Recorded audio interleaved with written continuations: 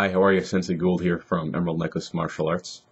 Unless you've been living under a rock, you probably know that one of our key focus areas here at the dojo is healthy living.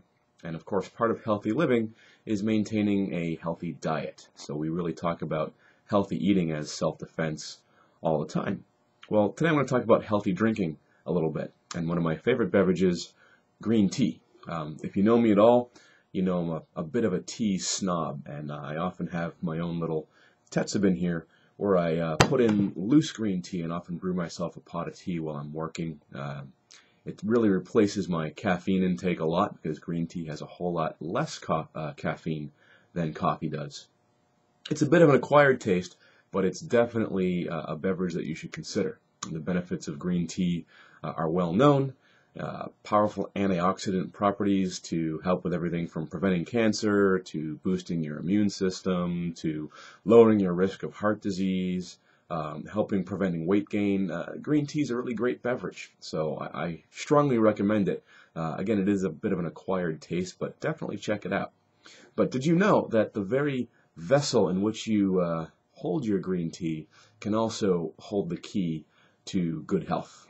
I picked up this teacup a couple of years ago up in Canada, actually, and what it says right here is right down the side, 10 ways to good health. I'm going to read them here for you.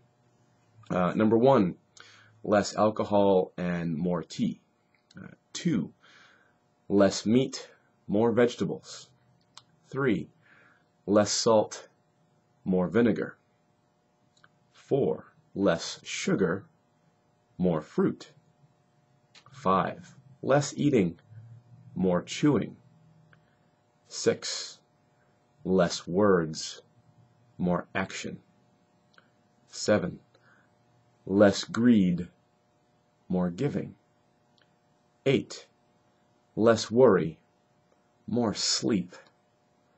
9, less driving, more walking. And 10, less anger and more laughter. So there you have it right there on the cup are the 10 ways to good health. So while I'm enjoying my green tea, I get that nice reminder of not only the benefits of the tea, but some healthy reminders of some healthy lifestyle tips to keep me healthy and happy. And so I just wanted to share that with you. And as much as I would like to admit that I can read Japanese as well as it's printed here on the cup, a little Sensei secret there. There's the English translation right on the back. To your health, take care.